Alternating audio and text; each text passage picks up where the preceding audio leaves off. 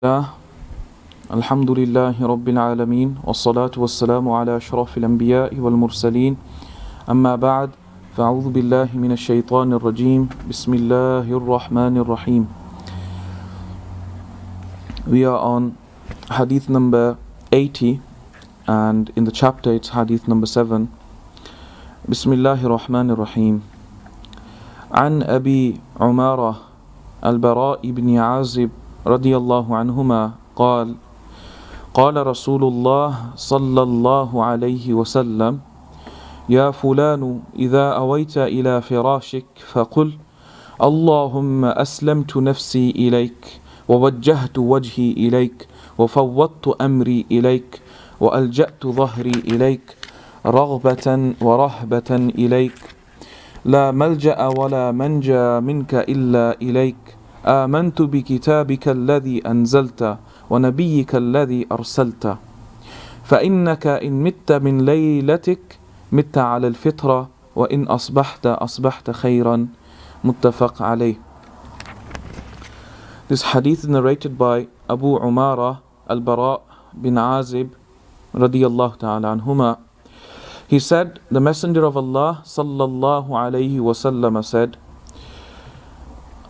O Fulan, meaning O such a such person, when you retire to your bed, meaning when you go to bed, then say, Allahumma aslamtu nafsi ilayk wa wajjahtu wajhi ilayk wa fawwadtu amri ilayk wa alja'tu dhahri ilayk raghbatan wa rahbatan ilayk la malja'a wa la manja minka illa ilayk amantu bi kitabika alladhi anzalta wa nabiyyika alladhi arsalta.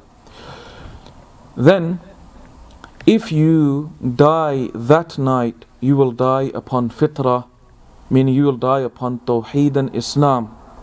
And if you wake up in the morning, then you will wake up in a good state. There's another narration, a variant, I'll mention that, then we'll come back to this dua.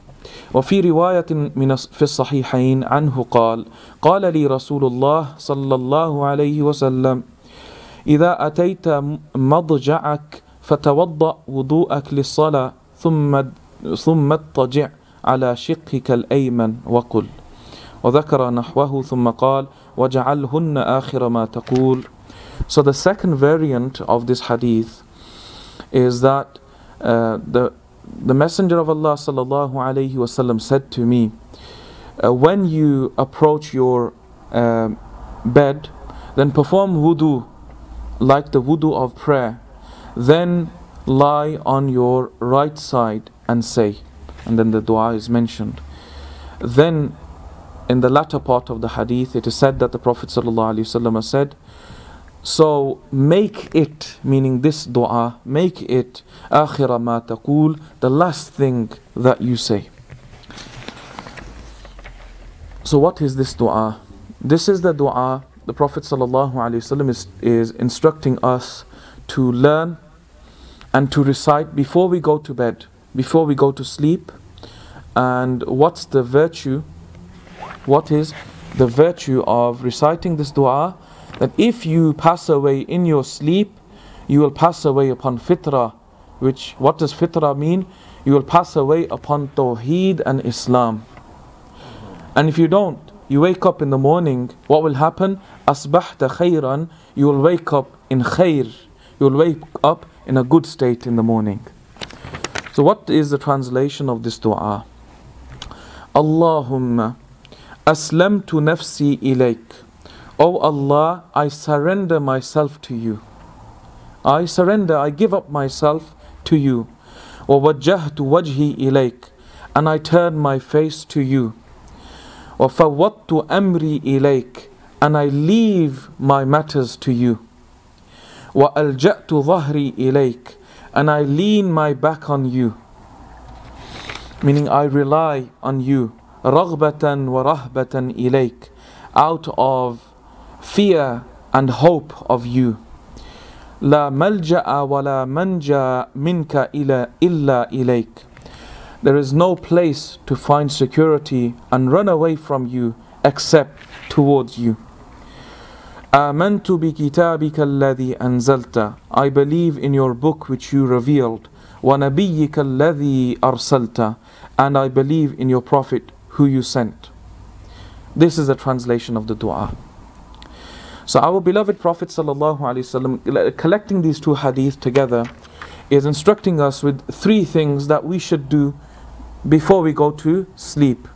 Three things that we should do before we go to bed. Perform wudu the way you would perform wudu for salah. Number 2, lie on your right side. And number 3, recite this dua. Do this dhikr of Allah, this remembrance of Allah in the form of this dua. So that's the very first point of commentary. Our Prophet ﷺ is instructing us with these three etiquettes of going to sleep. The first is that you perform wudu, the way you would perform wudu for salah. So either this means you actually perform wudu and go to sleep, or be in the state of wudu and then go to sleep.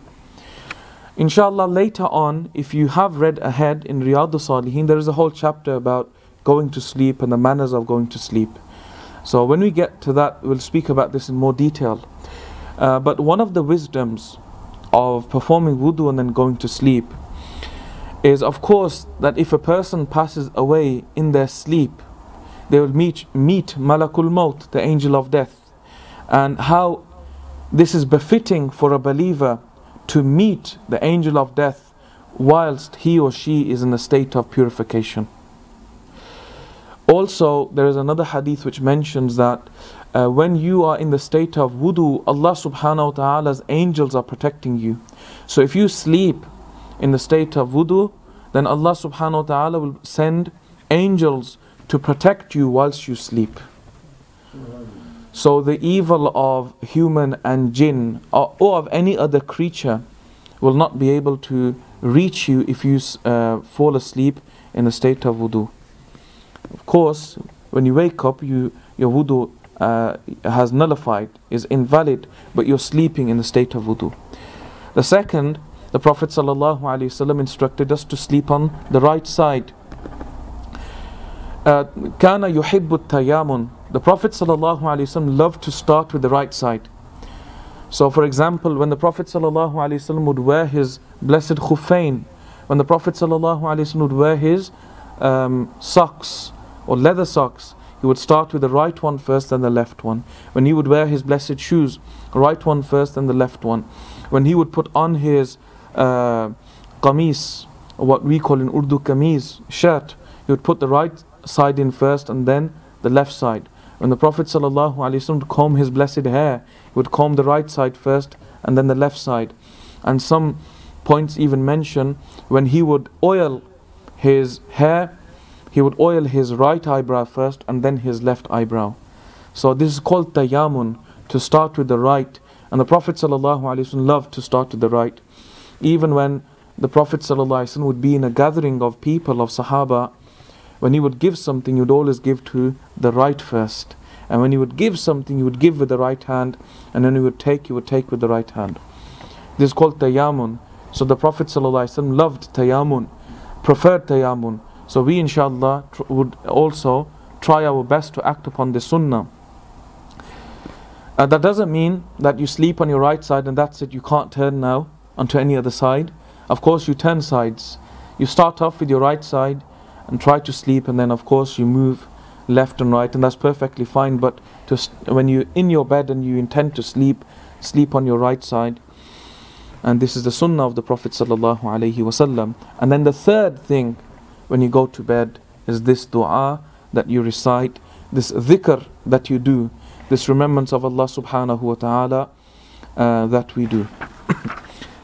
So that's the first point regarding how we should, the manners and etiquettes our beloved Prophet ﷺ has instructed us to adopt. Now the actual dua. Now the actual supplication. O Allah, aslamtu nafsi ilayk. Aslamtu is made from the root word Islam. The root word is Islam. Then the verbs that are made from it, aslamtu is a verb that is made from it. Muslim is a noun that is made from the word Islam. So Islam is to surrender to something, and of course we know it means to surrender to Allah. So this person, the Muslim, is instructed to say that, "Oh Allah, I surrender myself to you." The question is, don't we all surrender ourselves to Allah subhanahu wa ta'ala? Of course we do. No one would deny this. We surrender ourselves to Allah. Why do we say this? And this is a point I mentioned in the last dars, in the last lecture. At times we have to verbalize our thoughts, and when we verbalize them, they have a stronger impact on ourselves than just thinking. So we know Allah subhanahu wa ta'ala provides, but when we say Allah is the one who provides, this has a stronger impact on ourselves and on others. We know Allah subhanahu wa ta'ala protects us. Allah subhanahu wa ta'ala is khairul raziqeen, the best provider. But when we actually say it with our tongue, Wallahu khairul raziqeen, that Allah is the best of providers, and you're saying with our tongue, Hasbunallahu wa ni'mal wakeel, Allah is sufficient for us and He is the best, or how good is He to rely on. When we verbalize this, this has a stronger impact on ourselves. So these points we know, but we're verbalizing them before we go to sleep. So I surrender myself to you. What does that mean? You are attesting and acknowledging that you have absolutely no power to do anything. That I have no power to do anything. Everything that I do is with your permission. When I intend to eat, you allow me to eat, you give me permission to eat, you create the action of eating, and then you allow this to happen. So I surrender myself to you. I have absolutely no power. I cannot gain any benefit, nor can I protect myself from any harm. And this is the reality, isn't it? That we can't actually gain any benefit independent of Allah, nor can we protect ourselves from any harm independent of Allah subhanahu wa ta'ala. So when you say, Aslamtu nafsi ilayk, I surrender myself to you, you're acknowledging that, oh Allah, I can't gain any benefit independent of you. And oh Allah, I cannot protect myself from any harm independent of you. Any benefit I have gained is with your command, and any tribulation or any problem that I have that has been stopped has been by your command. Any difficulty that has been prevented is by your command, O Allah subhanahu wa ta'ala.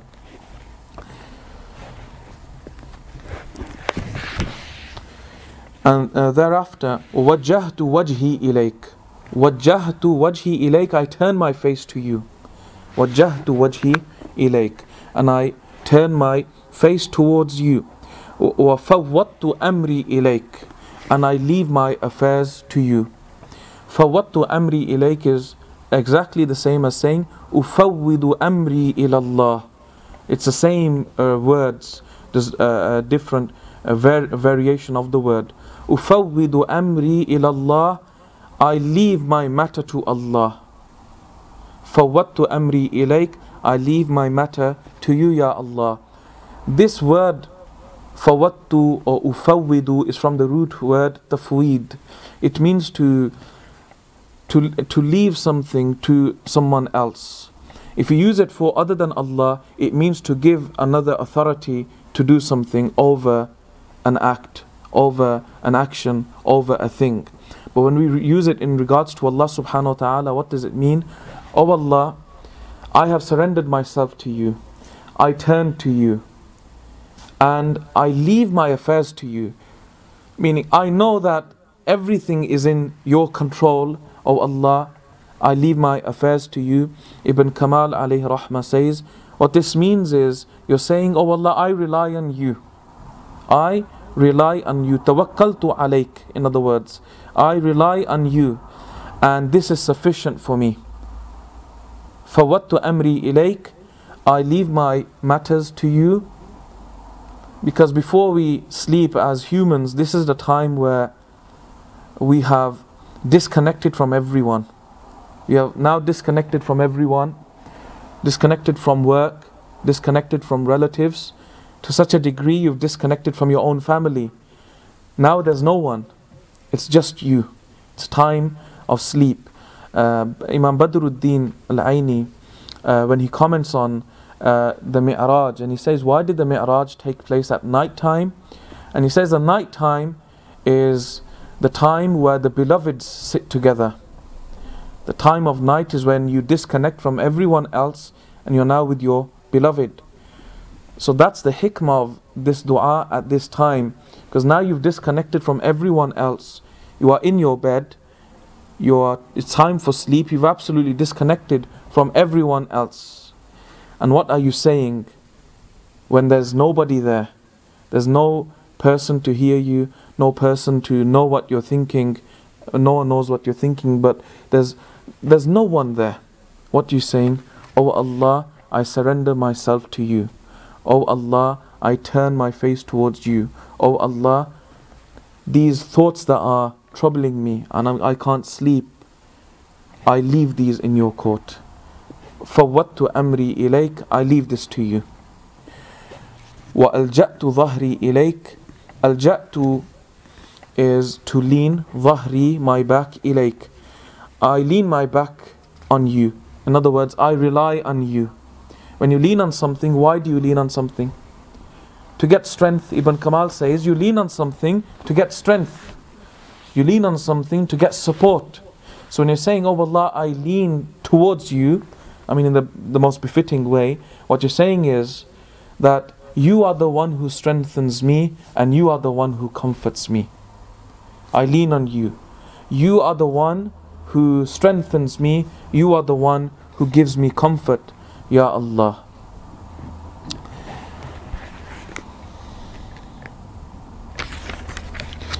رغبة ورهبة إليك, out of raghba and rahba, out of fear and hope. All of this is out of fear and hope. Yes, I fear you, but I'm also hopeful of you. I'm fearful of your punishment and I'm hopeful of your reward. لا ملجأ ولا منجى منك إلا إليك. لا ملجأ, meaning there is none to rely on, ولا منجى, and there is none who I can run towards. There is no other place. In other words, there's no other place that I can go to. I have no place else except for you. There's a famous poem, I think it was Shaykh Abdulla al-Haddad who wrote this poem where he speaks about his relationship as the servant with Allah subhanahu wa ta'ala, and one of the lines is just a repetition of Mali siwak, Mali siwak, Mali siwak, which means I have no one other than you, I have no one other than you. So that's what in the dua the Prophet ﷺ is teaching us to say, that, oh Allah, I have no one other than you, I have no one other than you. آمنت بكتابك الذي أنزلت, I believe in your book which you revealed, وَنَبِيِّكَ الذي أرسلت, and in your prophet who you sent. If a person recites this dua and then goes to sleep, if they die in the sleep, in mitta min laylatik, if you die that night that you read this dua, mitta ala al-fitra, you will die upon fitra. What is fitra? One commentary says fitra is the religion of Ibrahim alayhi salam. Another commentary says fitra is your default nature of Tawheed and Islam. If you die that night, you have died on Islam. Wa in asbahta, however, if you wake up in the morning, asbahta khayran, you will wake up in a very good state. In a very good state. What does that mean? You will wake up, your day will be a good day, a day of ibadah, a day of a'mal salihah, good actions, if you are able to do this.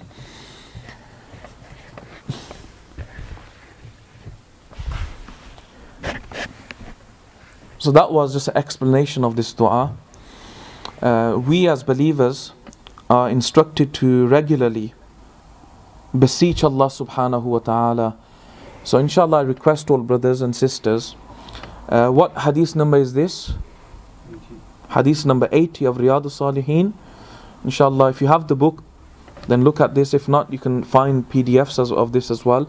Go to Hadith number 80 and learn this dua, and learn the translation of this dua, and make this the last thing that you say. And I'm not saying this, the Prophet ﷺ is saying this. وَجَعَلْهُنَّ آخِرَ مَا تَقُولُ. Make it the last thing that you say. So this is what the Prophet ﷺ is instructing us to do.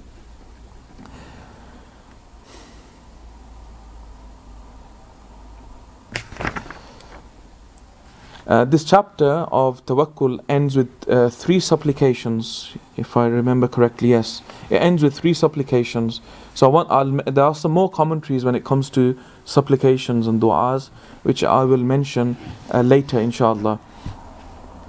So let's move on to the next hadith and commentary, and I'll speak a bit more about du'a if I have time. A very beautiful du'a, a gift from our Prophet ﷺ to us. And let's take advantage of this, and advantage of the fact that we're here. Already we've done, I think 2 du'as already. One in Babu Taqwa, the chapter of Taqwa, piety. Allahumma inni as'aluka al-huda wat-tuqa wal-afafa wal-ghina. Then we've done another du'a. Allahumma inni laka aslamtu wa bika amantu wa alayka tawakkaltu wa ilayka anabtu wa bika khasamtu. Allahumma inni a'udhu bi'izzatika la ilaha إلا أنت أن تضلني أنت الحي الذي لا يموت والجن والإنس يموتون. That's the 2 du'as that we've learned. I've literally learned them with you. I did not know them from before. I didn't memorize them. I've been learning them alongside the dars. So it's easy to do that. If I give you 5 du'as and say learn these for next week, it's difficult. And after 1 whole year we've got 1 du'a to learn. And after 2 dars we have a second du'a to learn. It's easy to do. So take out time and memorize these supplications. The next hadith, Bismillahir Rahmanir Rahim. An Abi Bakr as-Siddiq radiyallahu ta'ala anhu, Abdullah ibn Uthman ibn Amir ibn Umar ibn Ka'b ibn Sa'ad bin Taym ibn Murra bin Ka'b ibn Luway ibn Ghalib al-Qurashi al-Taymi radiyallahu anhu, wa huwa wa abuhu wa ummuhu sahaba radiyallahu anhum. قال نظرت إلى أقدام المشركين ونحن في الغار وهم على رؤوسنا فقلت يا رسول الله لو أن أحدهم نظر تحت قدميه لأبصرنا فقال صلى الله عليه وسلم ما ظنك يا أبا بكر باثنين الله ثالثهما متفق عليه. This hadith is narrated by أفضل البشر بعد الأنبياء Sayyidina Abi Bakr as-Siddiq radiyallahu an, Abdullah, the son of Usman, the son of Amir, the son of Umar, the son of Ka'ab, the son of Sa'ad, the son of Taym, the son of Murra, the son of Ka'ab, the son of Luway, the son of Ghalib, al-Qurashi at-Taymi. May Allah be pleased with him. Him, his father and his mother are all Sahaba. May Allah be pleased with them. He said, I looked towards the feet of the mushrikeen, the polytheists, whilst we were in the cave, and they were above our heads. And I said, O Messenger of Allah sallallahu alayhi wasallam, if one of them looks towards his feet, certainly he will see us. Then the Messenger sallallahu alayhi wasallam said, O Abu Bakr, what do you think about 2 people, the third of them is Allah?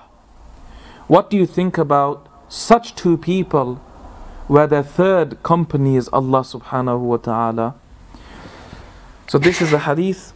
This is actually the first hadith where the narrator in Riyad As-Saliheen is Sayyiduna Abu Bakr as-Siddiq radiyallahu ta'ala anhu. Now, if we do a discussion on Sayyiduna Abu Bakr as-Siddiq, then this will last a very long time. Sayyiduna Abu Bakr as-Siddiq radiyallahu an, the first man to accept Islam, radiyallahu an, the first Khalifa, the first representative of the Messenger of Allah sallallahu alayhi wasallam. That Sahabi who's from the rare group of Sahaba where 3 generations have accepted Islam and 3 generations are Sahaba. His son, himself and his parents. 3 generations are Sahaba. Having one person who is a Sahabi is enough of an honor but he has 3 generations who have accepted Islam, and our Sahaba radiyallahu ta'ala anhum ajma'een. So I'm not going to speak about Halul Rawi, the biography of the narrator. May Allah subhanahu wa ta'ala be pleased with him, his parents, his son, and for their sake may Allah subhanahu wa ta'ala forgive us for all of our shortcomings. In this hadith, the context of this hadith is Sayyidina Abu Bakr as-Siddiq is with the Prophet sallallahu alaihi wasallam in the cave. Which cave? Do you remember? The cave of? The cave of Hijrah, mashallah, which is called the cave of Thawr. Ghar Thawr or Ghar Thawr. On the night of migration, the Prophet sallallahu alaihi wasallam left Makkah al-Mukarramah, and rather than traveling north, the Prophet sallallahu alaihi wasallam went south and went to the cave and spent 3 nights in that cave. And then the kuffar sent out search parties to search and capture the Prophet sallallahu alaihi wasallam, and they even put a bounty and said, the one who captures the Prophet sallallahu alaihi wasallam and brings him back to Mecca will be given 100 red camels. Well done, Rizwan, mashallah. 100 red camels. And then search parties, one after the other, were traveling the route towards Medina, traveling everywhere looking for the Prophet sallallahu alaihi wasallam. It's a famous story, so I do not intend to repeat that story. In this narration, the Prophet ﷺ and Sayyidina Abu Bakr Siddiq are both in the cave together. And what happens, the kuffar are coming close. They are coming close. And Sayyidina Abu Bakr Siddiq radiyallahu ta'ala anhu, he says to the Prophet ﷺ that they are so close that all they have to do is look down towards their feet and they'll see us. If you've been, inshallah, Allah subhanahu wa ta'ala take us all to the Haramain, the blessed lands, and may Allah subhanahu wa ta'ala bless our eyes to see these and do ziyarat of these blessed places. If you see the cave of Thawr, it's actually a cave where you have to go down to get into the cave. So it's not a cave where you walk in, you have to go down. So they were standing at a place where Sayyidina Abu Bakr Siddiq says, if even one of them looked down towards his feet, he would see us. That's how close they were. But the Prophet ﷺ then says to him, "O Abu Bakr, what do you think about 2 such people where the third is Allah?" And of course I'm going to explain what this means. So,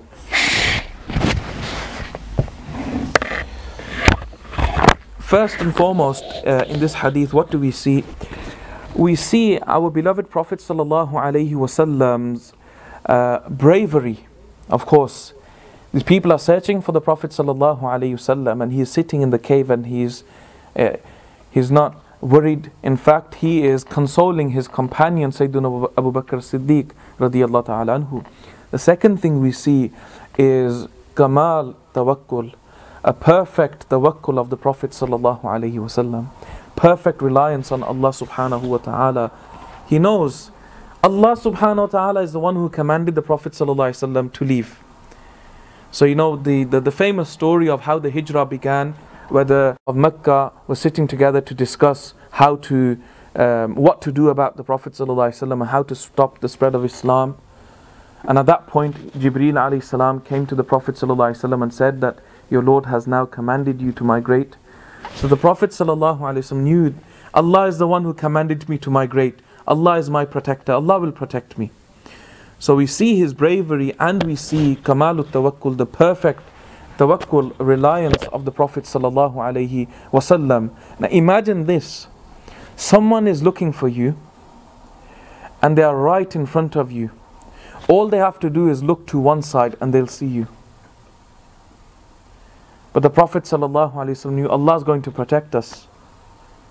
And this was his tawakkul and reliance on Allah subhanahu wa ta'ala. And this is the inheritance of the Muslims. This is a tawakkul that we should adopt in our daily practices, in our life. A dua is coming about how we should, when we leave the house in the morning, there's a dua the Prophet ﷺ has given to us. So before you go to sleep, there is a dua which is about tawakkul. And when you leave your house in the morning, there is a dua which revolves around tawakkul. And the Prophet ﷺ then said to Sayyidina Abu Bakr Siddiq that, why are you worried? Why are you worried? What do you think about the state of two people when the third is Allah subhanahu wa ta'ala? What does it mean, Allahu thalithuhuma? What does that mean? That Allah is a third of them means that Allah is the one who will give them victory. Allah is the one who will give them help. Bin nasri wal ma'unati. Allah is the one who will help them. Allah subhanahu wa ta'ala is the one who will protect them. Allah subhanahu wa ta'ala in Surah An-Nahl verse 128 says, Inna Allaha ma'al ladhina attaqaw wal ladhina hum muhsinun. Certainly Allah subhanahu wa ta'ala is with those who have taqwa and those who have ihsan. Those who have piety, taqwa, and those who are muhsinun, who are good doers, who do good things. Allah subhanahu wa ta'ala is with them. So here we have Sayyidul Muttaqeen wa Sayyidul Muhsineen, the leader of all pious people, of all righteous people, and of all good doers, sallallahu alayhi wasallam, and the second best, Sayyidina Abu Bakr as-Siddiq radiyallahu ta'ala anhu. So of course Allah subhanahu wa ta'ala is with them. So this is something that we should remind ourselves. If we are people of taqwa, if we are people who try our best to fulfill the obligations, try our best to stay away from the prohibitions, then what fear do we have of anything in this world? Whichever problem faces us, whichever trial or tribulation we may be in, remind yourself of Allah subhanahu wa ta'ala. So the shuja'ah, the tawakkul, the statement of the Prophet sallallahu alaihi wasallam. Another thing we see is how our beloved Prophet sallallahu alaihi wasallam gives comfort to the hearts. تطمينه للقلوب والنفوس. Tatmeen is to give atminan, to give sukoon and tranquility. We see how the Prophet ﷺ is a person who gives people sukoon, who gives people tranquility and calms people down. Not that, some people, they'll see somebody who's angry, then they'll make them even more angry. They'll see that there's a fight that, which is imminent, a fight that might take place. So what they do is that they start to stir even more. So it's definitely a fight that's going to happen. Or there's ill feeling between two people, and then some Muslims, some people what they do is that they'll go and rather than mend the ties, they'll put more rumors into the mix and distance the people even more.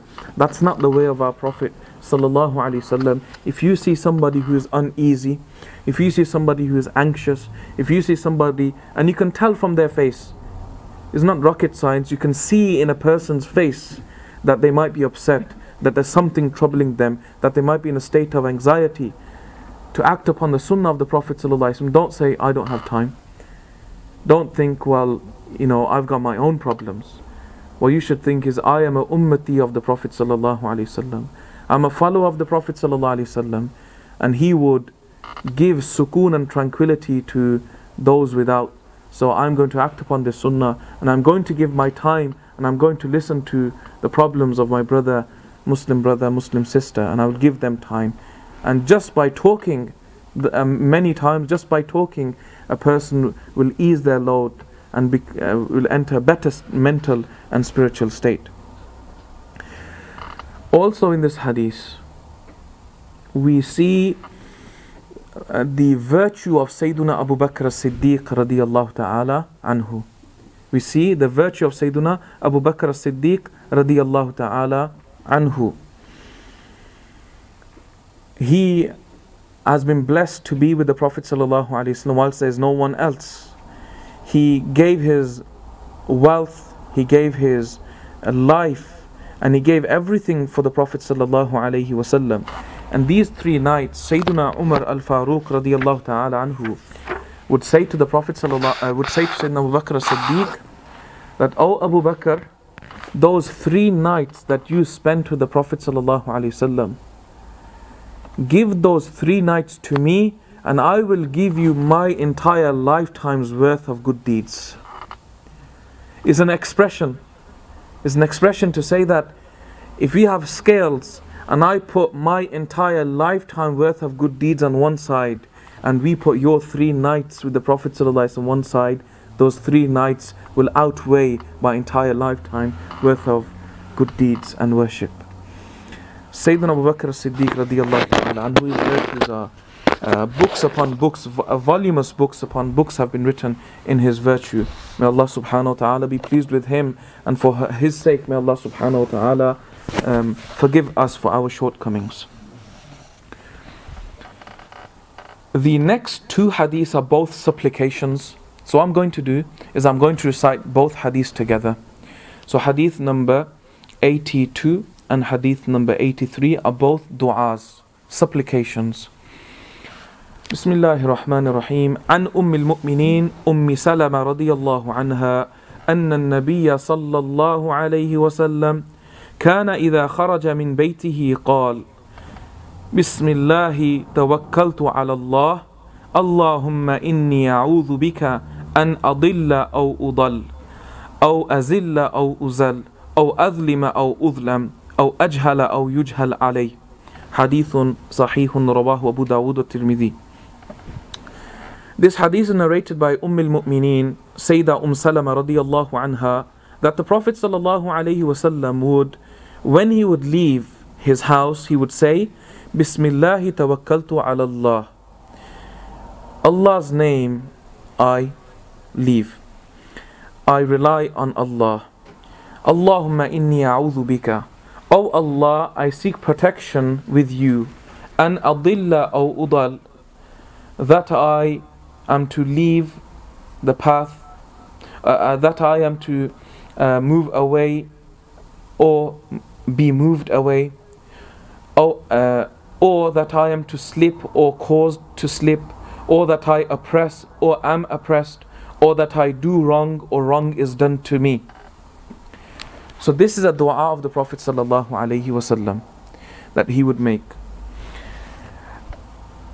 The next hadith, عن أنس رضي الله عنه قال قال رسول الله صلى الله عليه وسلم من قال يعني إذا خرج من بيته بسم الله توكلت على الله ولا حول ولا قوة إلا بالله يقال له هديت وكفيت ووقيت وتنحى عنه الشيطان. رواه أبو داود والترمذي والنسائي وغيرهم. وقال الترمذي حديث حسن. زاد أبو داود فيقول يعني الشيطان لشيطان آخر كيف لك برجل قد هدي وكفي ووقي. This hadith is narrated by Sayyidina Anas radiyallahu anh. He said, the Messenger of Allah sallallahu alayhi wasallam said, whosoever says, meaning when he leaves his house, so whosoever when he leaves his house says, Bismillahi tawakkaltu ala Allah la hawla wa la quwwata illa billah.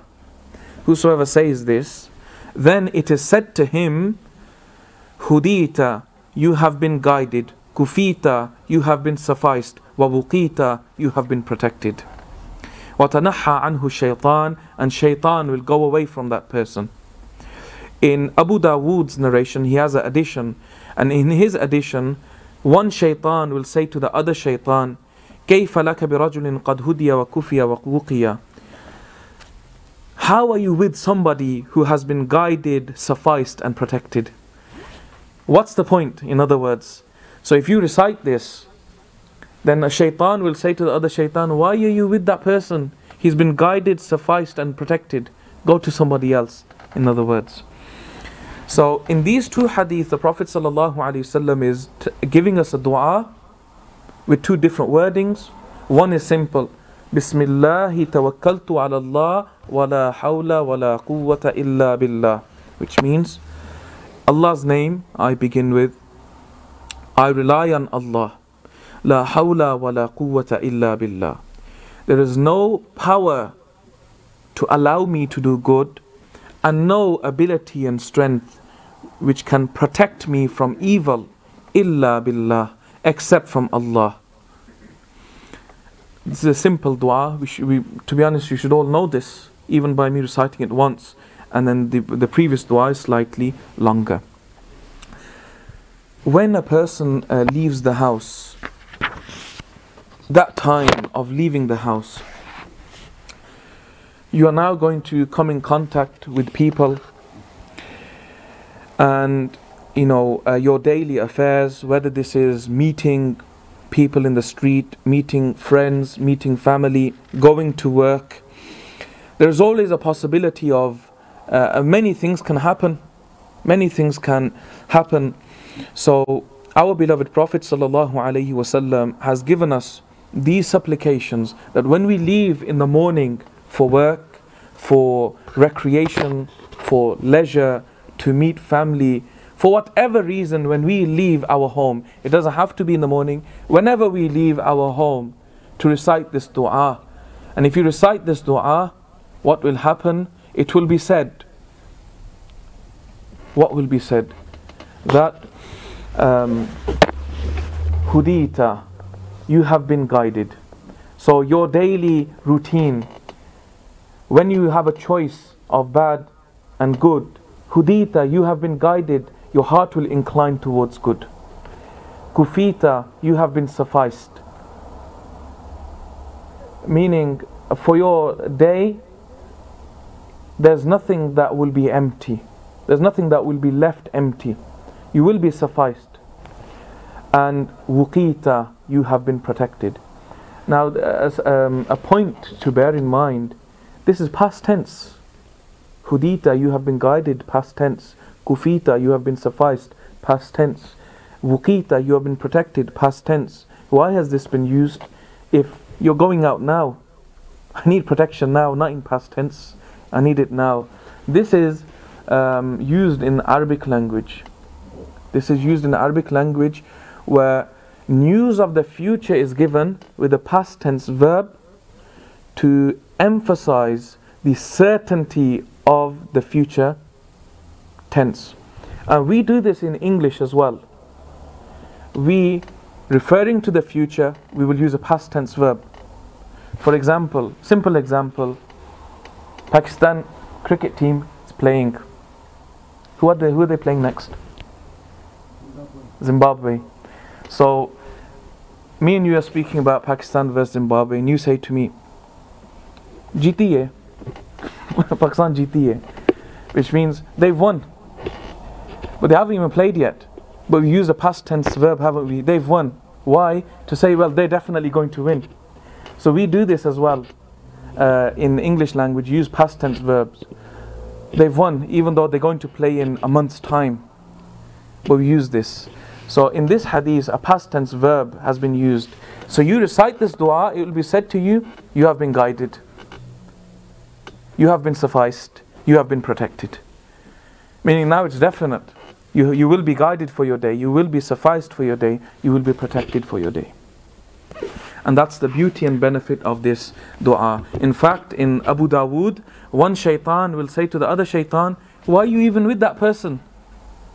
He's been guided, he's been sufficed, and he's been protected. What are you doing with him? Meaning, you trying to misguide him is useless. If we leave with this mindset. So look how beautiful this latter part of the chapter is, that in one hadith we have been taught, before you go to sleep, recite this. And with the dua of before going to sleep, I want to mention this point before it slips my mind.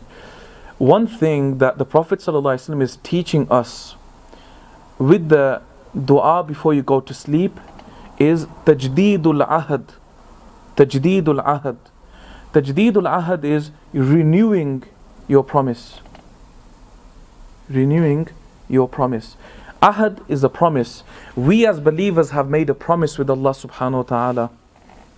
We have made a promise with Allah subhanahu wa ta'ala of fulfilling our obligations and staying away from our prohibitions. When we recite this dua before we go to sleep, this is tajdeedul ahad. We're repeating and renewing. With in the custom in the West, couples renew their wedding vows. They renew their wedding vows on their anniversary to repeat their vows that they made to each other. So when you go to sleep and you're renewing your ahad, what you're doing is you're renewing your vow that you made to Allah subhanahu wa ta'ala. Oh Allah, I aslamtu nafsi ilayk, I surrender myself to you. Wajjahtu wajhi ilayk, I turn my face to you. Fawattu amri ilayk, I leave my matter to you. So what you're doing is you're renewing your vow with Allah subhanahu wa ta'ala. Then you go to sleep, you wake up, of course you read your salah, you get ready, and now you leave your house for your daily routine. What state do you leave? Bismillahi tawakkaltu ala Allah. This is the state I leave my house. So when you go to sleep, you renew your vow, remind yourself of relying on Allah. When you leave in the day or any time from your house, you remind yourself that you rely on Allah subhanahu wa ta'ala. And the final hadith. وعن أنس رضي الله عنه. What I'll do is I'll just recite this hadith and very brief commentary, and we'll end our session today. It's the final hadith of the chapter. عن أنس رضي الله عنه قال كان أخوان على عهد النبي صلى الله عليه وسلم وكان أحدهما يأتي النبي صلى الله عليه وسلم والآخر يحترف فشك المحترف أخاه للنبي صلى الله عليه وسلم فقال لعلك ترزق به. رواه الترمذي بإسناد صحيح على شرط مسلم يحترف يكتسب ويتسبب.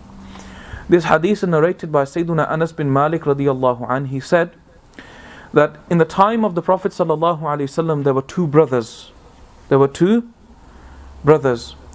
One of them would attend to the Prophet sallallahu alaihi wasallam, and the other one used to work.